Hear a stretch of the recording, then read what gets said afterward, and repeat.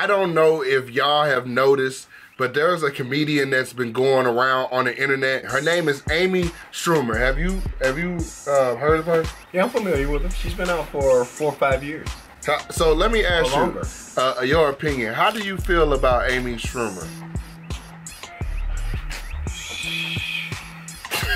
She's kind of an insult comic. She's kind of an insult comic. There's another guy who's gained some popularity. They were on a couple of those about 5 or 6 years ago. They had a contest for comedians. Okay, so she was on the last comic standing. Yeah. So there's a big joke that's been going around on YouTube, and you can let me know if you know it. But it's basically that she's not funny. Well, you know, I think a lot of the humor today is not really that funny. So this is what we're going to do today, y'all. We're going to actually see if she's funny or not. We're going to watch 9 minutes of Amy Schumer, and we're going to try to laugh. Normally we do a try not to laugh. We're going to do a try to laugh. But we're going to keep it real. If it's funny, it's going to be funny. If it's not, it just ain't funny, all right? Steve-O is here. Steve-O, great try. Steve-O! But I truly am, no joke, sorry for the loss of your friend Ryan Dunn. I know you must have been thinking it could have been me, and I know we were all thinking, why wasn't it?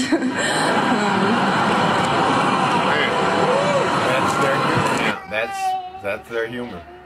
I don't know. I think that's just mean. Yeah, it is. Like, but that's not even good humor. That's just mean. Yeah, but some people find that funny. I've never been the one to joke about somebody's friend dying. You know what I'm saying? Well, like that could have been you. Is like, aha, that's funny. But then you think about your friend, though. Yeah, and everybody else is wishing it should have been you. Thank you.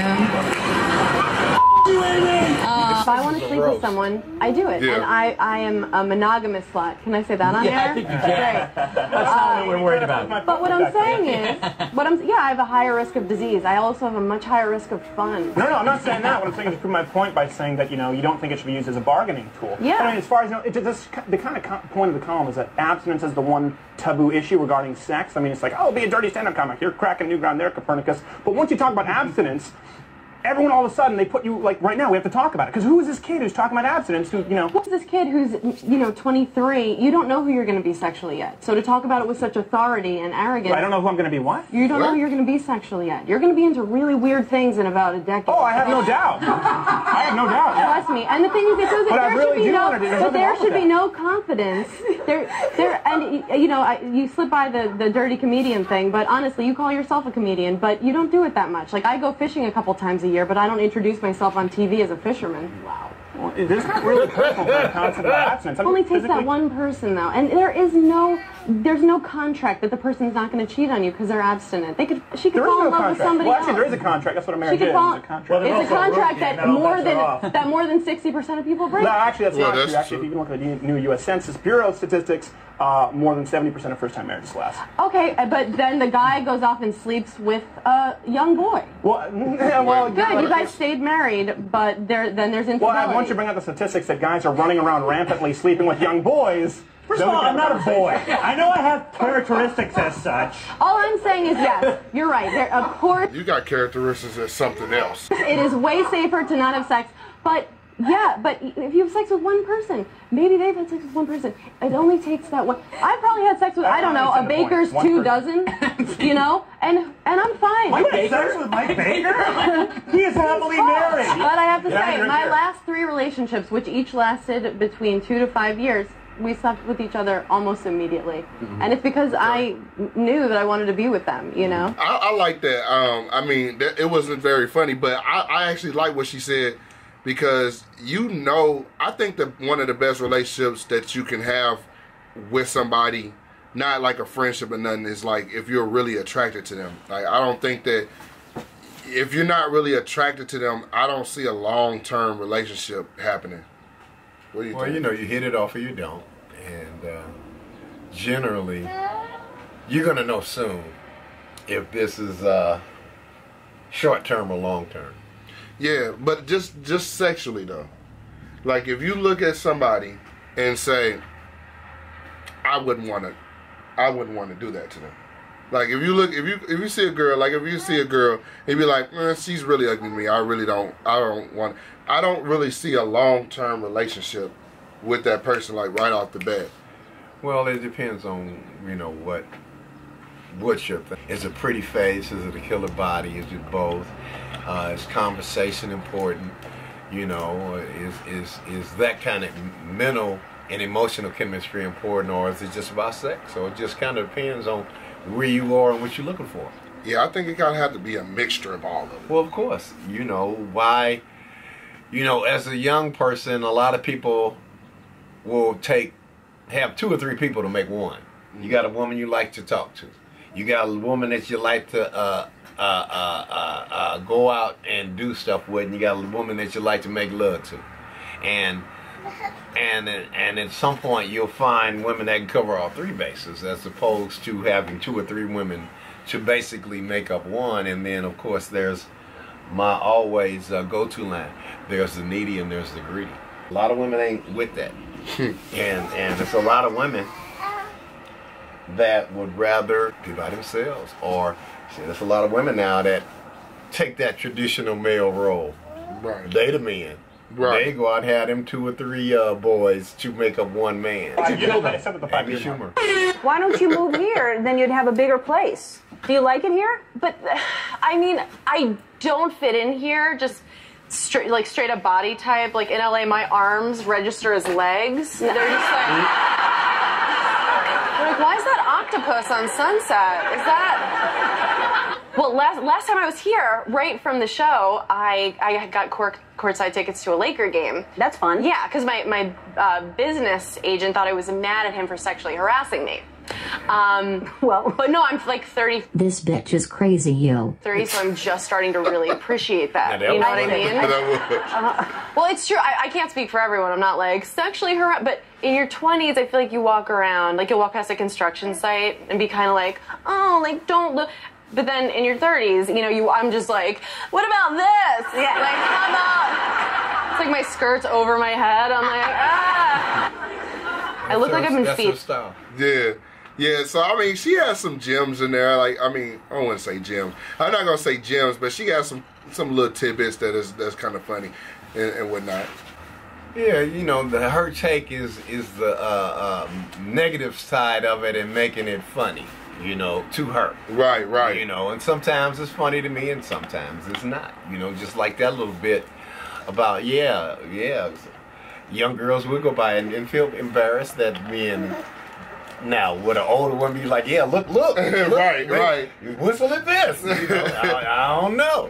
Some women, I doubt if the majority of women would be the attitude and tact they would take. Right. But that's the joke. I think where people come off at her at is the premise of the joke is funny. Like the idea, like how you just explained it, yeah. And I probably did more chuckling from you explaining what she just said than her. I think it's just the comedic timing and then how you decide to deliver it. It might be mostly women that are her fans. Yeah, I don't know. Like I said, Amy Schumer is just okay. I wouldn't be saying, oh, Amy Schumer's on. I want to see her. She was different. And the idea of some of the mean things that she would say about some people was kind of funny. Okay. But after a while, like I said, it becomes less funny and it's just more mean. She's just a bitch. Well, yeah. Now, cruelty has its humor. It's just like in South Park. They, from objectively, it's a little funny. But if it happened to you, it wouldn't be funny. Right. Right. You can laugh at somebody else's pain, but if the pain is yours, you might feel different. Kind of like the whole Chris Rock thing. It's like, you need to laugh at it on stage, but if you got slapped in front of millions of people, you wouldn't be happy too. You better be looking at the camera. I wouldn't be pleased about that. And he would put his hands behind his back like, yeah, if he, some defenseless, you can't do this in public in front of the world, but he did. Eating, and I'm eating popcorn the way I think we all eat popcorn, which is, at first don't you always kind of start out kind of like lying to yourself, like,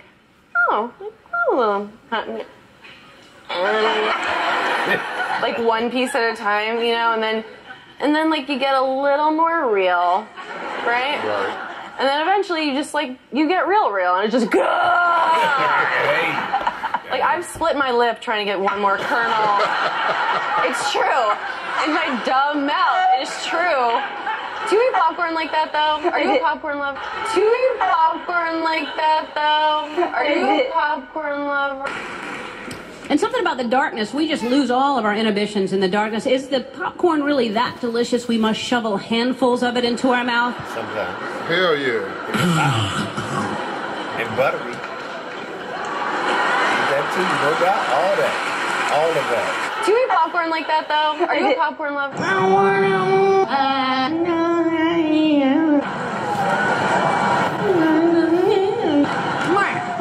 Mark. Yay!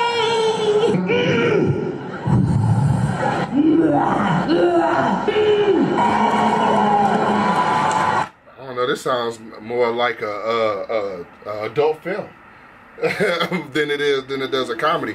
But I mean, if you take snippets of anybody and just chop them up like that, everybody gonna sound kind of crazy. Yeah, well, you know, it's her image is probably part of it because she goes back and forth between being kind of attractive and being like that.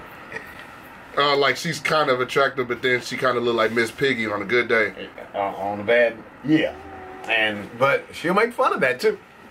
Oh, well, make fun of her herself. looking like that? Yeah, she does a lot of self-deprecating humor.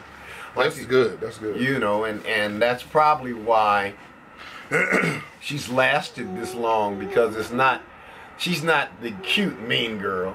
Right. She's the sometimes fat mean girl that's sometimes cute, and not only will she crack on you, she'll crack on herself. Right. I can respect that. She can dish it out and she can take it. Okay. And you know, you gotta, if you're gonna dish it out, you gotta be able to take it. See, look at her. Oh yeah.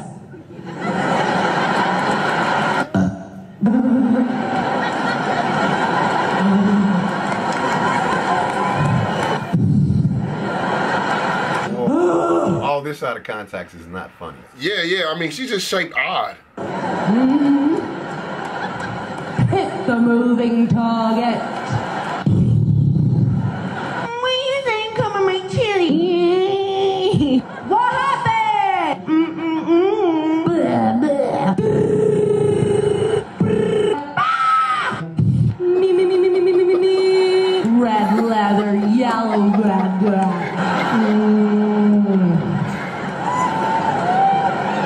Not tonight, motherfucker. Woo!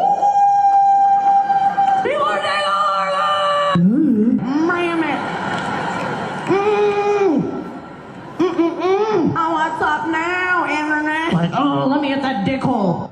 I do. And you're not coming with me. Hi, Mimi. Really? Now that is kind of funny. Hey, yeah. I think anytime you just say dick hole, it's hilarious. What do you mean? You want to hit my dick hole? No. I think as a compilation, once you start doing something over and over and over and get repetitive, it can become funny. But whoever made this compilation, they could have left out most of that. Well, yeah, just the noises she was making and the faces. It's out of context. Yeah, that's what I said. Out of context. This is not funny. We don't really know. But see, the thing is, it says this is Amy Schumer's cringe stand-up. Yeah, this is cringeworthy. Yeah. It's not that entertaining. Really, it's me. We are following up on a story that we brought you last night on the 10 o'clock news. We are hearing from this man that you see in the photo right here.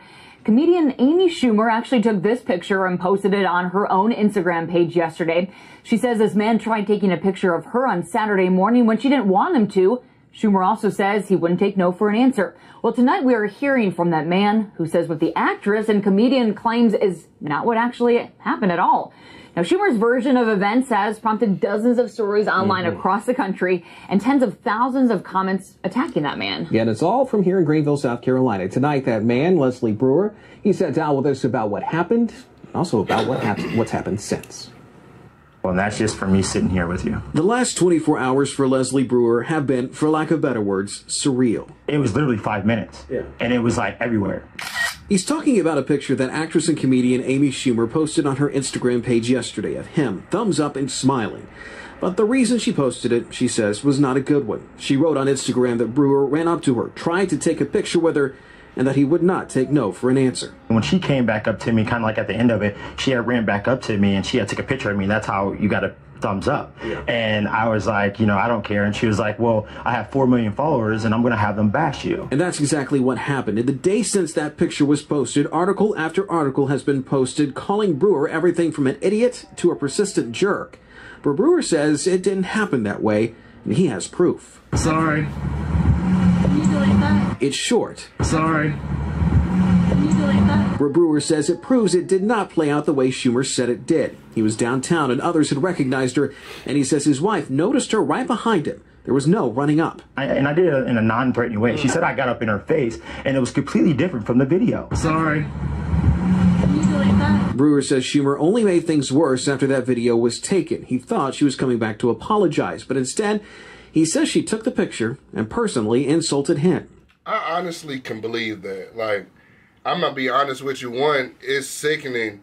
Like, if you're going to be a celebrity and you gotten this big machine behind you, which is social media, you got 4 million followers, you know, for you to, even if that man was harassing you, for you to take a picture of him, post it on your online, for somebody to, for all your 4 million followers to go and harass him, that's sick. And you know, to be honest with you, you know, you deserve the backlash from it because that's not what you do to somebody. You know what I'm saying? Well, I agree with that. And, you know, that's the downside of celebrity. You know, you want everybody to know who you are, but then you complain that you have no privacy.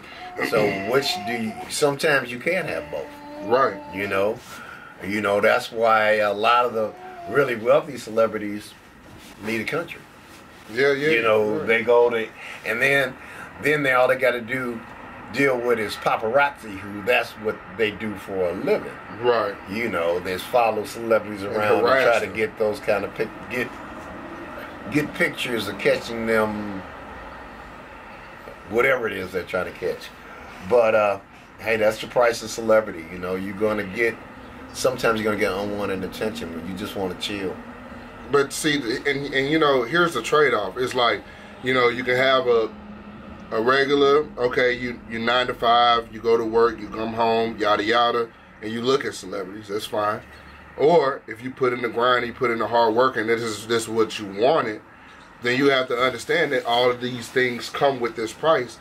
But for you to go out your way to try to punish this man and have millions, even if it was 1,000 people sending negative hate comments like to somebody, that can destroy somebody's life. 10% of 4 million is 400,000. 1% of 4 million is 40,000 people. So if just 1% of her people made a comment, that's 40,000. Could you imagine getting 40,000 hate emails?